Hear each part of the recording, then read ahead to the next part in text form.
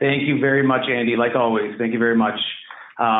If you're new, this is the first time you're seeing this, or if you've been continuous, understand that the purpose of this is really kind of from one presentation on to really build onto the next one. So I'm going to have a few slides that are just going to review just to make sure everyone's on the same page. But basically, today we're really going to talk about basic pathology and then common incidental findings. So, I hope we all have a good idea, after this of, the common incidental findings or common findings that you're going to see in a cone beam volume when you navigate it, as well as I'm not going to have really a slide on the variation of anatomy, but just to understand a variation of anatomy is something that's still going to look basically normal, but might be bilateral versus an abnormality is something now you'll note in the back of your mind is something different. And as we go, progress through our, our description, impression, and differential, we'll find out if that's still just an abnormality, something not to be concerned with, or pathosis was something that you might want to act on. In the description of today's course, I was really hoping to have some cyst and tumor review. I'm going to touch on it, but I ended up having so much information just for these incidental findings, just so when you go through a volume, these findings that you're going to see is all of a sudden you're going to note in the back of your mind, this is something I don't need to refer or not. And I was surprised of how much there actually is. So again, I'm going to touch on it, but next session, we're really going to go deep into the cysts and tumors. Again, to keep everybody on the same page, once you take a scan, this is the multiplanar view you're going to have. You're going to have your axial, coronal, and sagittal. So your axial is parallel to the floor. Your coronal is going to be parallel to the front of the face, going front and back. And then your sagittal is going to be left and right. So basically your mid-sagittal line is right in the center, and then going left and right from there. The beautiful part of dentistry and, of course, cone beam CT is that we have the capability to now do what's called modified views or modified slices. So we don't have to be stuck with that perfect parallel to the floor view on the axial. We can manipulate that view so that we can look right down, right down the barrel of a endodontically treated tooth or a canal. And you have to remember, this is really crucial, especially for dentists. We're looking at different views, especially like the condyles or the airway. And the condyles, you have to imagine, they're not perfectly anterior posterior, they're slightly tilted in. And so these views really help, and the manipulation of them help us with our diagnosis. I still do consider the reconstructed panoramic the gold standard. From this is what all of us are used to. We can see the sinuses, you can see, general idea of the condyles. You see all the dentition, you can see that alveolar ridge, and then all the tooth-bearing areas. This is still what I consider the gold standard. And I'm going to admit, and this was, early when I first started practicing out of radiology school, is, I was given a report or given a case, dentist sees something in the right mandible. And I look axial, sagittal, coronal, I don't see anything. Slightly irregular trabecular bone pattern, but nothing out of this extraordinary, no interruption of the cortical outlines. I do the reconstructed panoramic, and this is what he saw on his original pano, and it translated perfectly with the cone beam CT. All of a sudden, you see this large, low density all around the ramus, and ended up, getting referral. Definitely was something to be concerned with, not something just to be passing up. And I can't clearly remember, but I'm 90% sure it was an MRI they got. And it ended up being AV malformation, atrioventricular malformation. So, the crossing of the arterioles and the ventricular system. And from there, after seeing a lesion like that and having an idea of what it was, and that was our first differential, is, not to take a biopsy, because that patient would have bled out right there in the operatory. That's where, radiology really, helps you. I constantly go over this systematic approach, and it is the best description of it. But the more times you go through a volume and the more times you go through a volume in a specific way that you're comfortable with, the more efficient and the faster you will be looking at these volumes. But always keep everything the same. If you're looking at the condyles first, look at the condyles, then look at the airway, then look at the sinuses, Look at the bony structures around the orbits and the nasal cavity, and then always look at the dentition last. And of course, your area of interest, or the main purpose the patient's there, that should be the last thing you look at. Because what's going to happen, and I don't want to say we're all guilty of it, I'm definitely guilty of it, but you do what's called tunnel vision. Once you go to that area, you're going to forget about everything else. And once you develop that technique, you'll be surprised how quickly you can go through these volumes. Again, just touching on this, I'm not going to go into depth, but to get a differential diagnosis, and it's no longer at that point, especially with cone beam CT and the information that's available to us, that we look at a lesion and we say, hey, this is what it is. You should always have a differential. And to get there, you should have a good description, leading that description to interpretate as the impression and your diagnosis. And again, I'm not going to go in depth. I added this to the PDF for a handout, because this is something, I'm not saying for every case, maybe for the next 10 cases, just have that next to you when you're going through a volume and you see something unusual. Use this systematic approach, use these items to kind of have an idea of what it is. And I can guarantee you after 10 times, you'll never have to look at that sheet of paper again, and you'll give yourself a really good description in your mind what it might be, which is going to lead you to, of course, the correct diagnosis. But internal structure, that's going to be your high density, low density, radiopaque, radiolucent, mixed density. The periphery, that's going to be your cortication or non-corticated, is it regular borders? The shape, is it round or also irregular? Does it have, like some lesions have what's called a chevron shape? Is it bilateral, unilateral? Extension is very important, but of course, the key one that you want to be looking at is what's the effect on the surrounding structures? Is there resorption of the teeth? Is there tooth displacements? And we discussed this last week. Teeth that are being displaced and there's something in the between them. This is where you're going to start thinking something that's tumoral, or I should say, a benign neoplasm. And of course, cortical expansion, same thing, more neoplasm. And then is there interruption of those cortical outlines? And that's all, all that whole description is going to lead you towards, what you're going to find.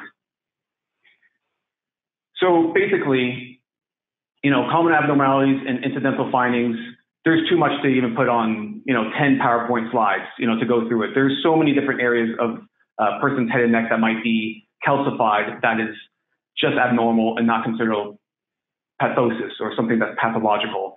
But we're going to go over a few calcifications today. Periapical lesions, I'm going to consider this just a common abnormality. Even cyst is there, basic cyst, an apical cyst. I'm going to include it today because it's a very common finding. And, even if it's not the area of interest, I'm going to show you some images that's going to give you an idea if it's something bad or not, or something that should be acted on or not. So of course, your periapical periodontitis, which is going to lead to your abscess. Now pus is being formed. And from there, an abscess is going to lead to granuloma or a cyst. And as I discussed, a cyst is something that's going to have an epithelial lining. So this is something that most likely, because now the epithelial lining is creating the pus, no longer the necrotic tissue within a canal. So most likely you're going to have to curettage that epithelial lining out before that tooth or that area of the tooth is going to be healed. Perinasal sinus is nasal cavity, pretty much go hand in hand. Very common findings. We're going to look at a few there. Temporomandibular joints, everything from remodeling to DJD, fractures. We're going to cover a few items of that, and that goes hand in hand because you got to imagine cervical vertebrae, like the TMJ, temporomandibular joints. There's a disc and there's articular surfaces. So you're going to have similar findings. All right, so here,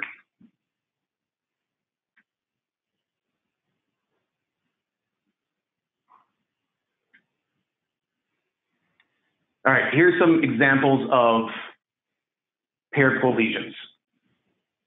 Okay, so this first one,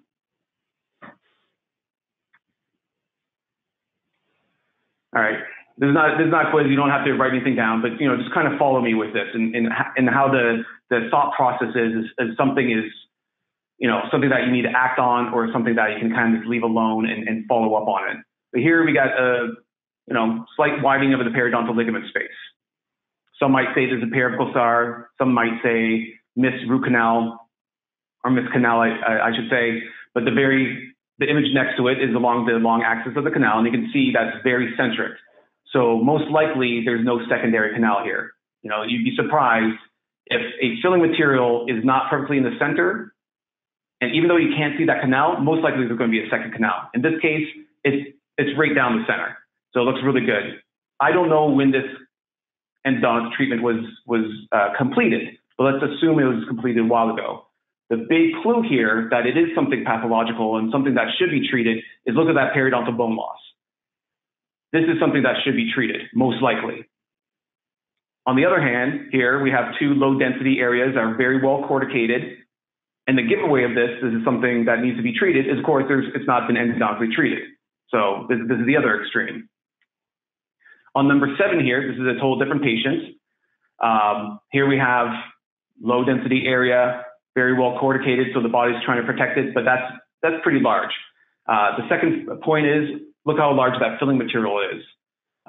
It's very wide. So it looks like this is, again, you know, I only get snapshots in time, and you might get the same thing. You might have a patient that's, you know, here for the first time. They have no records. They just moved from another city. They have no records of their previous dental history. And so this is what you see. And, you know, use your detective work to kind of discover what it is when it comes to periapical lesions. There's definitely something going on with this one, you know, something not to follow up on, but, you know, to refer, or if you're endodontist, you know, you make the decision on what to do here. This final one, number 10, this is really what I want to point out, because again, I can only in a report, and you're going to do the same thing, is I shouldn't say assume. You have to do your detective work and kind of use the clues that are given to you to get a diagnosis. This one, filling material reaches the apex. You can see the cortical, you know, there's widened periodontal ligament space, but it's very, very well corticated, almost a little sclerotic. So this is very, very long standing. So this, to me, I would call this a periapical scar anytime you show this to me. There's no way I would call this, you know, something, a pathosis or something pathological. So, you know, in the description, number 10, periapical scar, follow up in 6 months or a year, you know, with a periapical film to assess if there's any significant changes.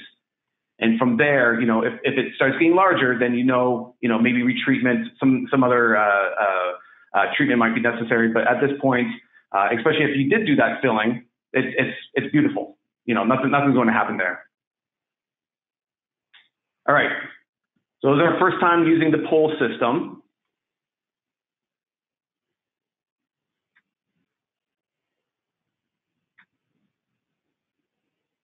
And so this one,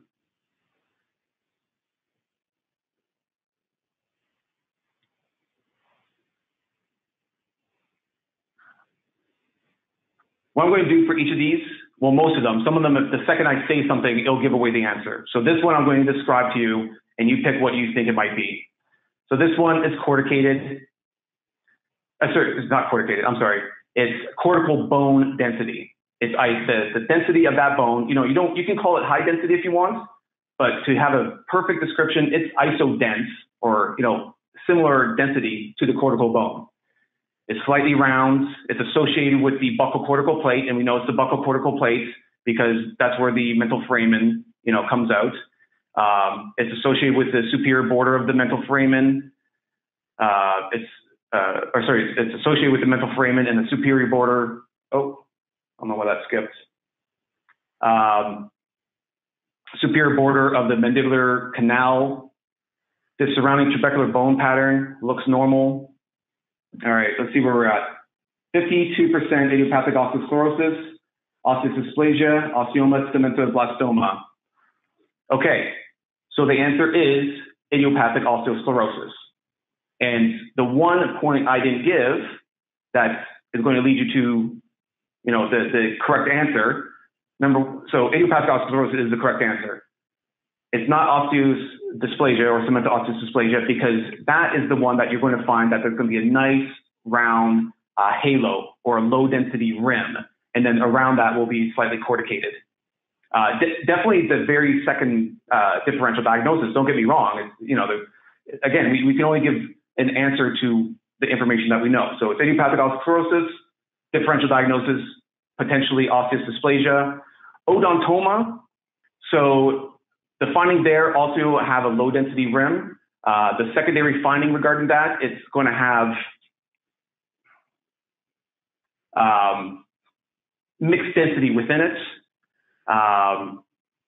There's going to be some high density from the enamel. It's going to have some, mixed density, low density from the dentin. Again, it's low density rim. The osteoma, that's going to be, again, very similar density, but it's going to be growing peripherally. It's going to be growing on the outside of the bone. The only time you'll find it inside is usually, and these are the top two findings, it's going to be either in the ethmoid air cells or in the frontal sinus. Those are the most common findings. Yes, of course, you'll find it in the maxillary sinuses, but when you find these mushroom-shaped high densities, you'll usually see them ethmoid air cells and frontal sinuses. Cemento-blastoma, that was the one hint I didn't give you. Again, not a bad differential diagnosis, but it is not associated with the tooth. It looks very close to 28, but it's not connected. All right, good job. That was really, really good. All right, another one. It's going to be the same list. There's a series of 3 lesions, if you want to call it, or abnormalities.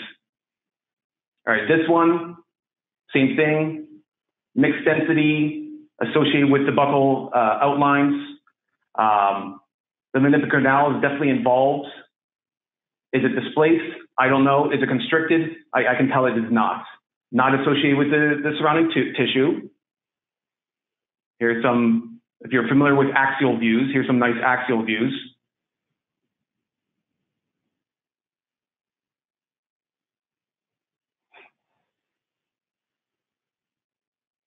So just as a heads up, Dr. Morchat, on our end, it turns out every time I launch the poll, it does actually replace your screen. We're not able to show the answer choices in your screen at the same time. So what I'm kind of doing is, I think for the rest of the questions we have prepared in the slide, if you could just kind of set the stage, give the different descriptions, and give everybody some time to view the images, and then I'll kind of have, I'll delay the launch of the poll. That way people can kind of, dissect your examples before it gets replaced by the poll choices. Fantastic. I like it.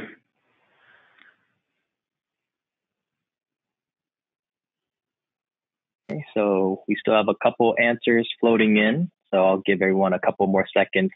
And I could see, because it wasn't fair, because looking at it that quickly, you're correct, because just looking at the answers now, most people did say osseous dysplasia. This was actually idiopathic ulcerative sclerosis. Is there any way to stop the poll so they can see the presentation now? So the big giveaway on this one was, again, there's no, and I apologize, you guys are right. You don't have enough time to look at the image before we moved on, but there was no low density rim again. This one, it looks mixed density, but if you look at each of the sections, it actually is all the same density. It's all cortical bone density. The only difference is in the center, it looks like a low density, but that is continuous with the rest of the trabecular bone pattern. There's no interruption of the cortical outlines. There's no expansion. There's no thinning. Those are findings that you're going to see in your osseous dysplasia. Again, idiopathic ulcerative sclerosis does not have to be round. It can be whatever shape it wants. And so this one, again, these are all findings. Of course, we're not going to get a biopsy of this to find out what it is, but it is just dense bone in that instance. And we do have a series of those images over a period of time to know that there was no change in that density. Okay, so here's another question. So yes, let's not go to the poll yet.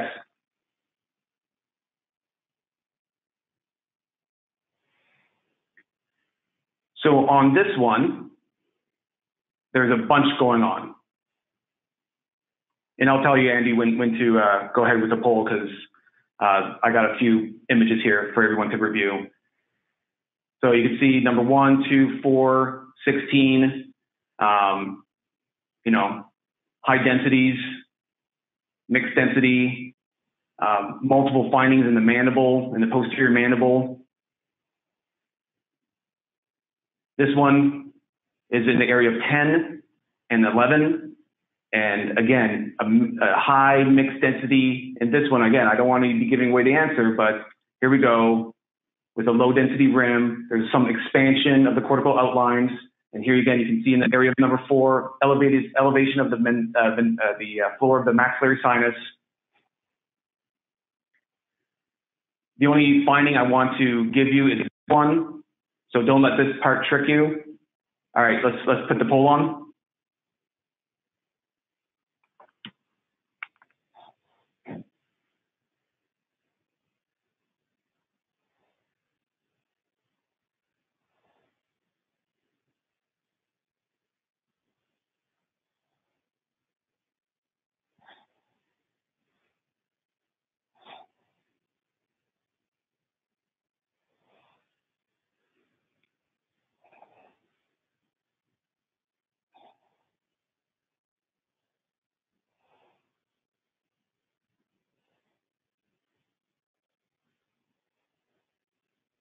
Okay, so about 40% of people have voted.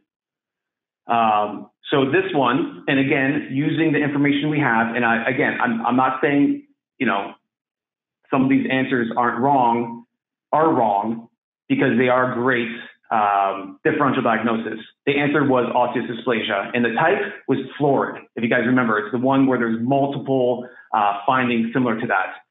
Odontoma, very possible. Again, you're not going to find that many, but again, it's going to be low density corticated, round. Osteoma, that one finding that we have that was in the area of number 4 was the floor of the maxillary sinus, not mushroom shaped, but still possibly osteoma. But overall, all the findings, the first differential, and that is these clues would have led us to osseous dysplasia.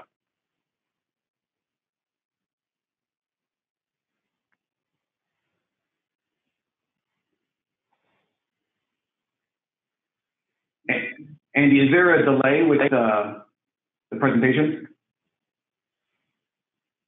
No, I don't believe so. We're on the next slide now that you have. Okay, so you do see it. Okay, I wasn't sure if then there's a delay between the two. Okay, so this is not a poll. This one, you can type your answer in if you think you know what it might be. This is, as you can see, the cross section is near the midline. Mixed density lesion. It's potentially not one of the ones that were on the list, but I just wanted to show you these interesting findings and the few little clues. And I talked about this last week. There's a few clues that are going to get you to the correct diagnosis. Again, you can still have a differential, but you'll say most likely not because of this versus most likely it is because of this. So this one, really cool. This is actually an inverted supernumerary tooth. And it's actually interrupting the floor of the maxillary sinus. Okay, here's the next poll question. I'm going to run this a few times.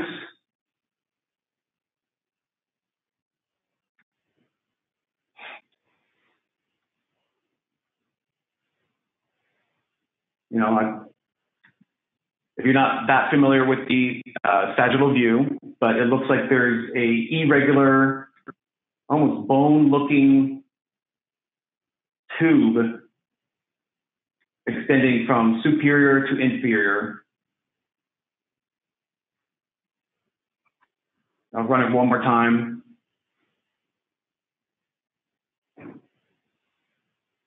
And I'm trying to do this so you guys have a good idea of the different views you can use and become more familiar when you're going through a volume to be able to have these findings without having a perfect cross section right along that tube, we should call it. All right, so let's run the poll on this one. And while everyone's answering the poll right now, Dr. Morchat, we did have a question. Someone asked, is there any website or textbook resources that you would recommend to help with these kinds of exercises? There's quite a few. I don't want to call it the Bible for radiology, but the main one we use is White and Farrell. White and Farrell as in like an Egyptian pharaoh, and white as in the color or the lack of color. And that's the one we use. And that's the one we use really because that's the foundation for everything we have in part 1 and part 2 of our board exams. The only issue with that one is the first half is really designated to all the physics. And the second half is going to be all your pathology and your interesting findings. It's nicely condensed, which is great. The next textbook, which I would recommend, is one that's by Dr. Koenig, C-O-N-E-G, I believe. Again, it's head and neck pathology, and that one, it's got to be at least 2-3 inches thick. It has everything in there, but it also summarizes a lot of information. What I'm going to do is, I'm glad you mentioned that. I'm going to add just a simple one-page PDF that's going to, kind of give you a summary. If it's low density, these are the most common low densities. These are the most common high densities. The only thing is there is no, in these 4 hours of sessions, really, I'm trying to give you a really good foundation. You're not going to know everything. I went to, technically it's a 2.5-year program. I did 3 because, I did my master's for radiology. But basically, you're never going to know everything. The only thing is, you can get yourself to the correct area, and then, hey, it's a high density, it's kind of, a low density rim, and then you can flip to that section of the textbook and kind of find the answer. But, you're not going to, again, I'm hoping everyone has a good foundation, but, and those are the 2 that I definitely recommend. I'm just looking here what else I have.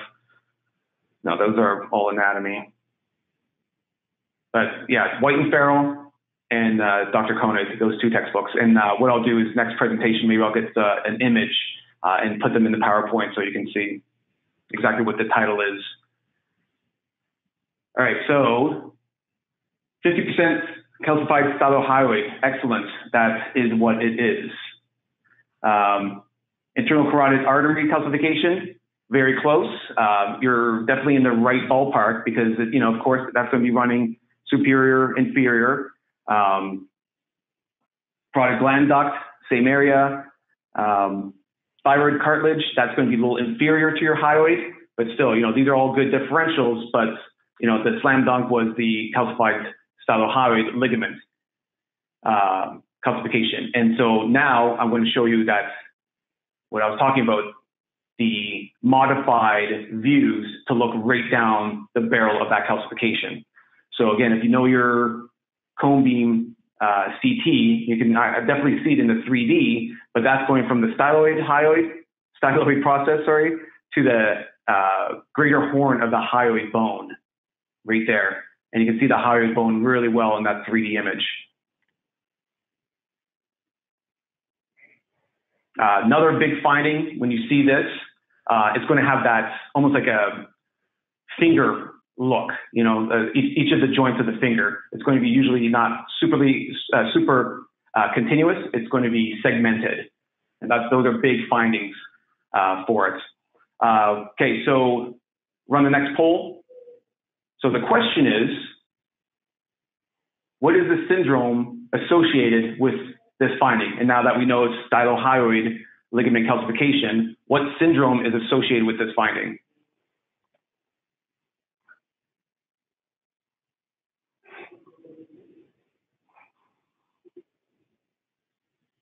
I'll wait until there's about 40%. You want to challenge yourself. And it looks like, I can't trick most of you. So it is Eagle syndrome. I'll give you the other associated findings. So we actually have a coworker here that, we took a scan. I'm going to say it was TMJ, pain. And I did his reading, and younger gentleman, I'm going to say, I think he's about 26, but, fully calcified all the way from the, just like this, and even worse, but no other symptoms. So that is just a calcified stylohyoid ligament. Eagle syndrome is now when you have the associated pain or discomfort with turning your neck, or, sharp pain, spontaneous sharp pain in the neck.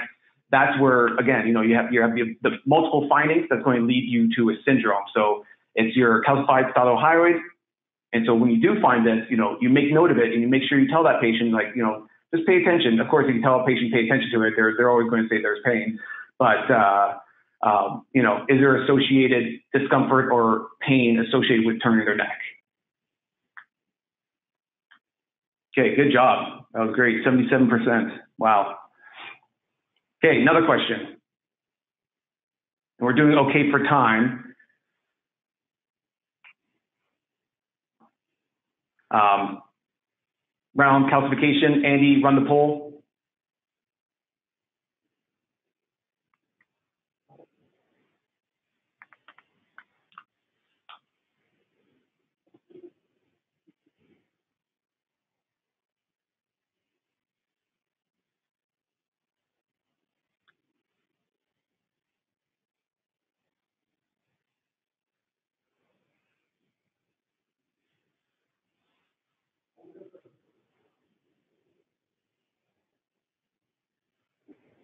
All right, so that's about 30 seconds. Actually, there's a timer there, which is kind of cool. So almost everybody's totally correct. 78% Cialis. That is what it is. Location, big giveaway. That's going to be your submandibular gland. You have the three main glands: submandibular, lingual, and then your parotid. This one, being just medial to the inferior border of the mandible. That's a slam dunk Cialis. Now, management, this is two ways. Either if the patient has a lot of pain when they're about to eat, as you know, saliva is trying to go to mouth, they're going to get a lot of pain. If they don't have pain, not necessarily something you need to treat right away, but follow up on. Sometimes if the patient just does something now that they know it's there, massage the area, may loosen it, and it in a lot of cases, it just comes out by itself, especially something that's this size. You'd think this is huge. It is actually, not that large compared to, ones I have seen. When they do become severely painful, associated with swelling, associated with, discomfort, then that's something that they have to go to the next level and get it removed. Well, great job. 78%. For those who said tonsillitis, you're not far off. This is example, the most common is going to be the one on the top. That's your palatine tonsillitis, and then you have your lingual, which is the one on the bottom. Of course, your lingual gland, and we're going to cover the glands near the end, but it's just going to be just superior to the epiglottis at the posterior portion of the tongue. Management for this, sometimes you'll see it, sometimes you won't. Again, it's about the severity of it and the patient's age. If you see a lot in a patient, you don't even have to see a lot, but if there is a lot, then the first thing you should ask is, hey, do you have recurrent, infections, in the area? Number two, halitosis. That is the big giveaway. If they're constantly, struggling with smelly breath and they have a lot of tonsillitis, that is usually an indication of something that needs to be treated. All right, another question. So this one, tubular, I'm going to tell you it's inferior to the hyoid. You can see the cervical vertebrae. You can see all that calcification. It's around the airway. This one might not be as easy. All right, you can run the poll, please.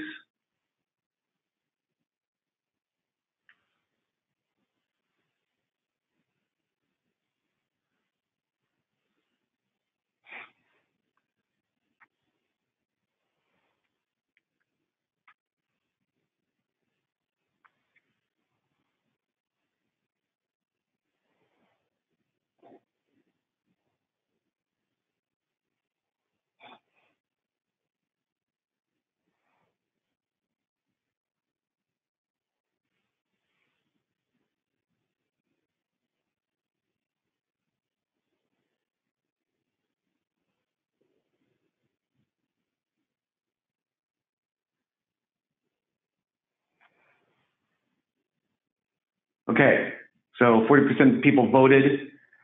We have 36% carotid artery, 14% omohyoid muscle calcification, 34% thyroid cartilage calcification, and then 15% sternohyoid muscle calcification. Okay, so I'm glad everyone was very close on this, because this is a really good question. Because, all right, so those who said muscle, you're not very far off. Okay. The big difference is those muscles attach to the anterior portion of the hyoid, so they would have been on the other part of the airway. But very good answers. That's very similar to what calcifications would look like. As you remember, the omohyoid moves more like an inverted V versus the sternohyoids are going to be parallel and if they are calcified. Carotid artery calcifications. Not far off. I didn't give enough slices for you to have a perfect answer on this, but I'm going to show you how we get to the perfect answer. All right, because those who said thyroid cartilage calcification, that is correct.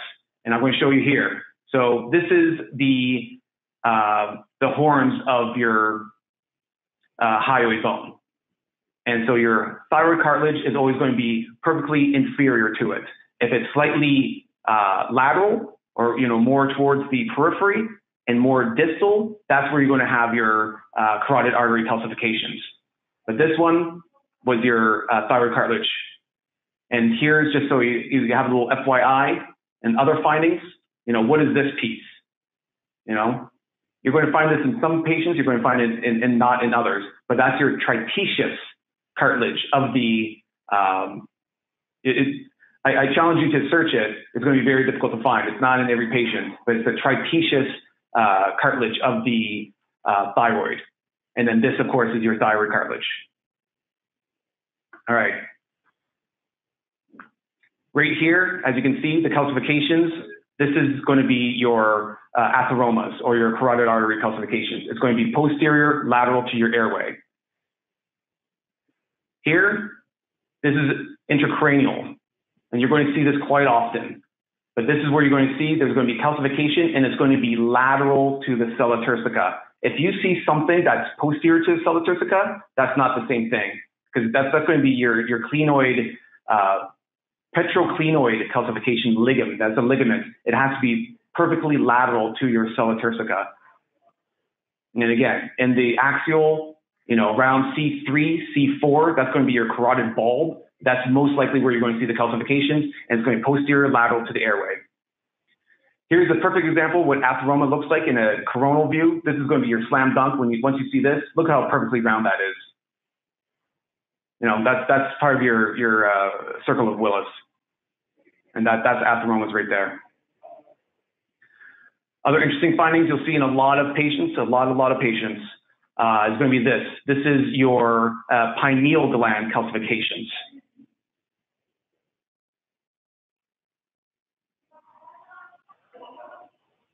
And that's always going to be the midline. And I want to show a little difference in this one. If anyone knows what this is, type it in. I'll just for a few seconds. This is a very, very difficult one. I didn't want to make this a quiz because it's very rare. I've seen maybe 2 of these in 1,000. But when you see it, it's very apparent. A few people want to type in a few answers here. Any responses? We have pituitary gland calcification.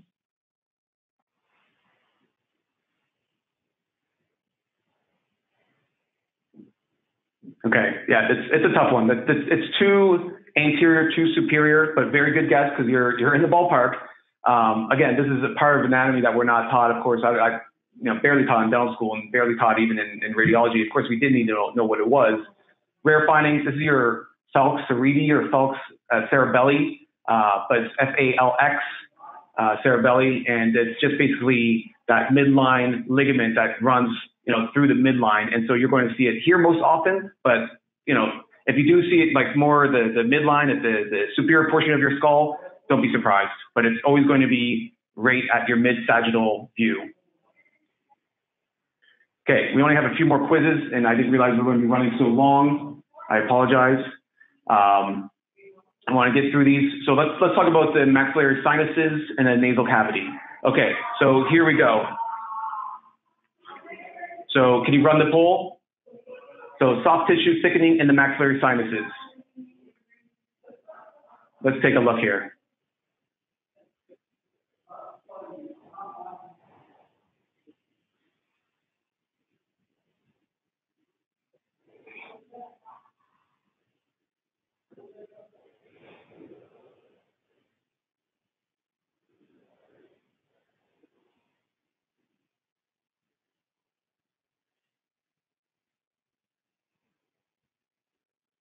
Okay, it's about 40% of votes.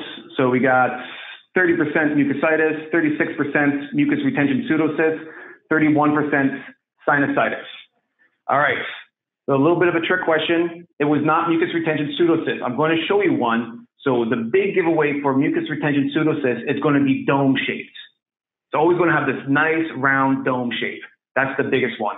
And normally it's going to have that view in your, as you can see here in your coronal views. Sinusitis versus mucositis, honestly, it's very, very subjective. They're almost interchangeable, but they're almost not. And I'm saying subjective is because that top image, I'm going to call that generalized mucositis, okay? I'll even say in the lower images, I'm going to say moderate mucositis.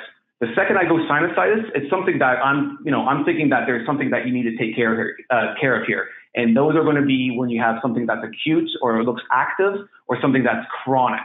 And let me show you an example of the chronic and active. So right here, as you can see, if you have what's called air inclusions, and you can see in the sphenoid sinus, you can kind of see, I hope the image isn't too dark, but you can see it's kind of wispy and looks like there's little bubbles within it. This is normally what's considered an active, you guys think about it, like the mucus in the sinusitis, it's almost like bubbling up. And then you can see in the wall of the maxillary sinus there, those little air inclusions. This is going to be something that's active and acute. So the patient most likely is going to have some kind of pain associated with it.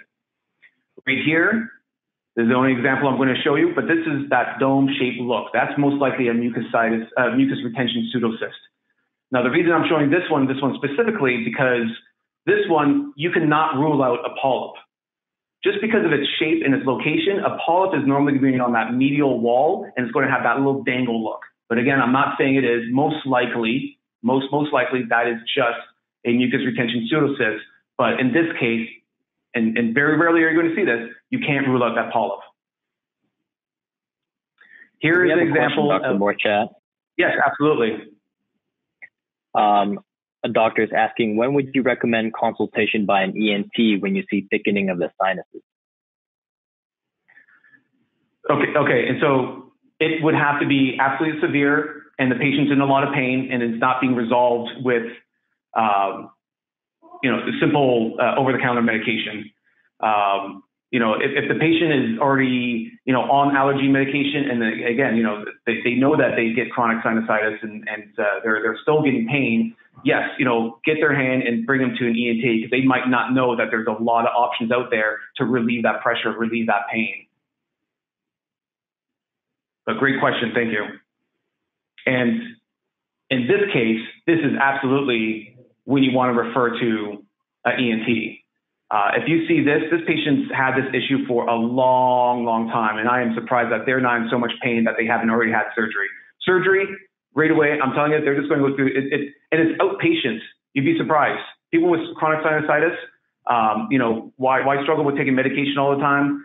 I know a lot of friends that have had this done. It was outpatient surgery. They go in there, they break that wall between your nasal cavity and your maxillary sinus, and you immediately get relief. Here's chronic sinusitis. Biggest giveaway for chronic sinusitis is look at the left side and how thin and corticated that wall, that superior and lateral wall of the sinuses versus the right side. Look how thick, sclerotic. It looks nasty. It looks like it's kind of got even smaller, right there. And the second thing is look at all that junk inside of it. This is very, very, very long-standing. For something, you got to imagine, like you'd be surprised, like a periapical lesion or periapical cyst can get calcification within it, but that lesion has to be there for such a long time that, it's reacting on its own. And so this is an example where the sinus is actually reacted and it starts calcifying within. Great example of antral. So I'm going to tell you, not even a story, but this patient was not that old, has all these antral on the floor of the maxillary sinus, and it was bilateral, never had a sinus problem. And so that's why they always say that these antral are not always associated with chronic sinusitis or previous chronic sinusitis. Patient had no surgery, never, remember having sinusitis, and he still has these. So when you do see these, it doesn't necessarily mean for sure, a lot of cases they are idiopathic, but chronic sinusitis is usually most likely, but not always. All right. Let me give you a few images here. So this is a great one. Right away, I'm going to tell you that right sinus. There's something going on there.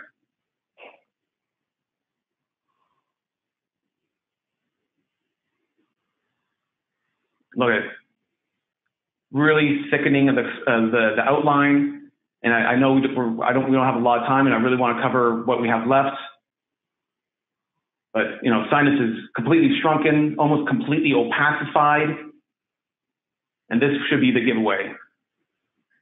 And I'm not going to describe it. This should just give it away. All right, can you run the poll, please?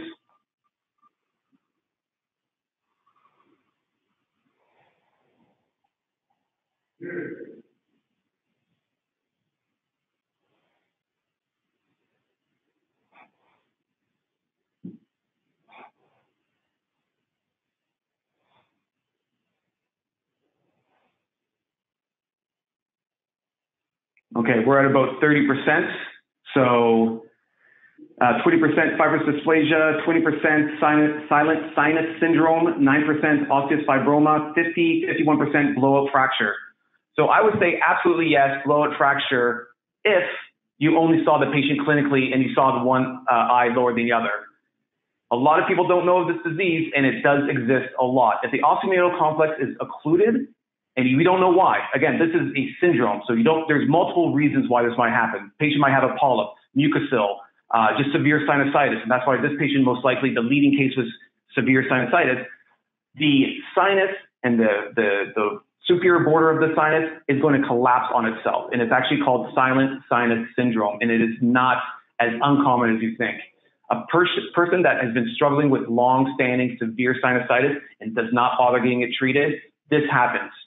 There's two things going to happen. Either it's just going to get sclerotic and they're going to constantly be on medication, or if they're just trying to deal with it themselves, the whole sinus itself just collapses on itself. And the eye will fall, the cheek will be concave, and look it up. It is shocking.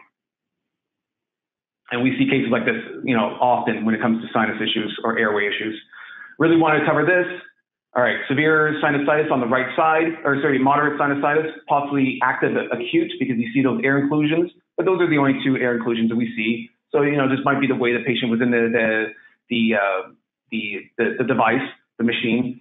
The big one I want to show you here, when you see something like this and it's not bilateral, it's unilateral, you look at each of the apices of the canals. In this case, we got number 4. That looks like there's, you know, infection or something. But if you look at that apex, we can see the floor of the maxillary sinus is completely continuous. So this is non-odontogenic. And that's always the giveaway when you see, you know, unilateral sinus infection. Patients just, you know, spontaneously complains about it. You see number 4. You think number 4 is the cause. But no, in this case, this is non-odontogenic. These are all the possible findings that you might see in the temporomandibular joint. You know, I'm not going to, of course, get into it. I added this to the handout so you can, you know, review it. A lot of this you don't even need to know. The development of abnormalities, not issues. Bifid condyles, see it quite often.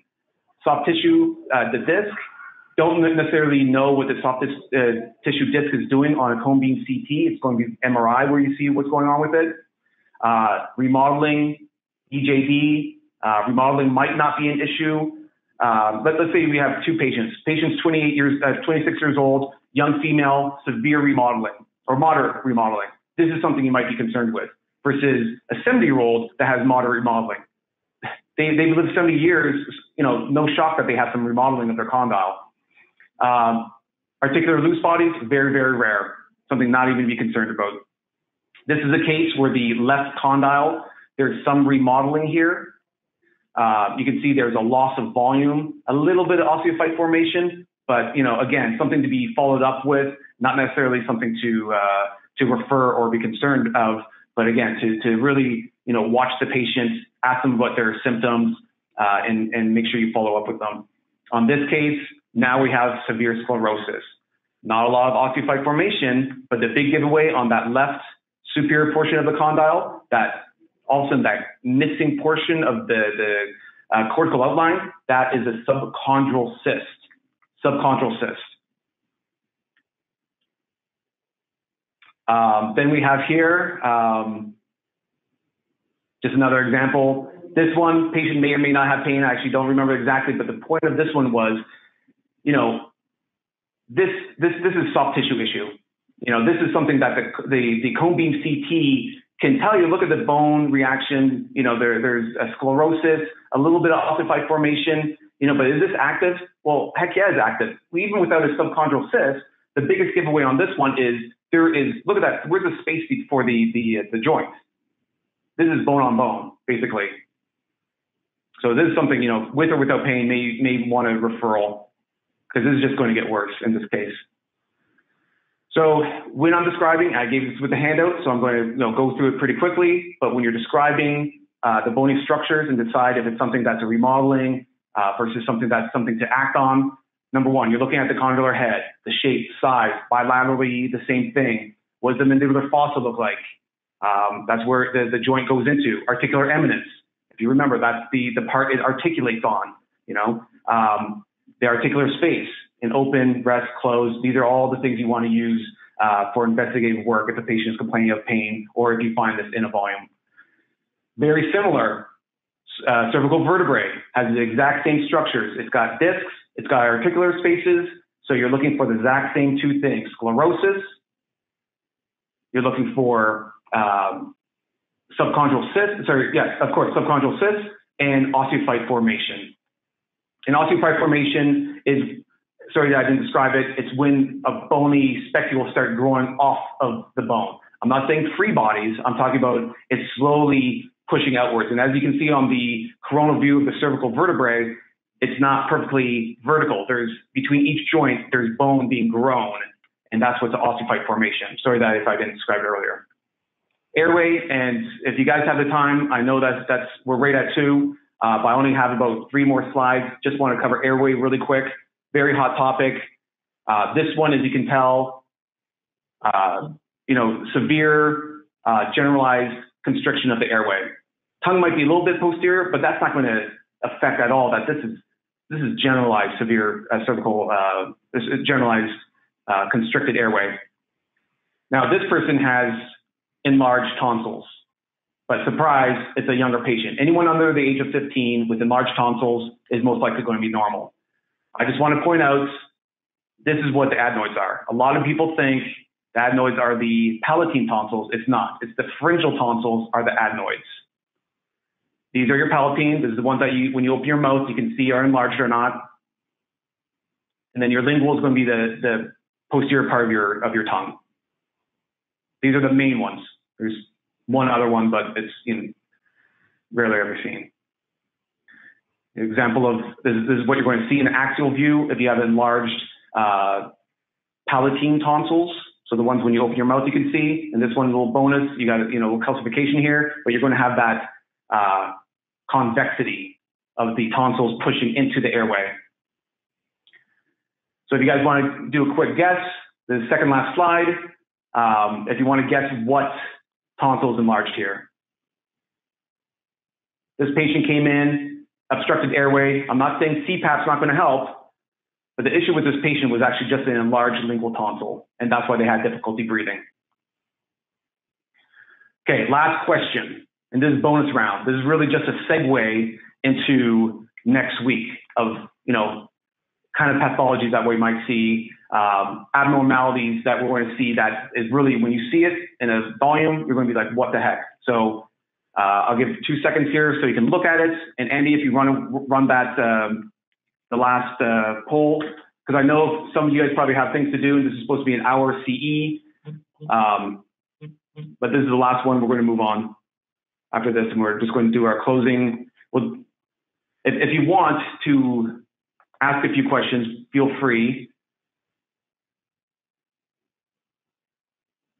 After this poll, but if you want to add those questions just to your the questionnaire at the end of the presentation, I can get back to you, especially after this presentation. I knew I was going to have a lot of material. I just really apologize that we're running a little later than we thought.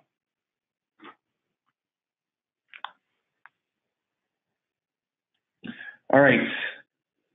Periosteal reaction due to 28. Interesting. So I put that in there because that's what I thought it was as well.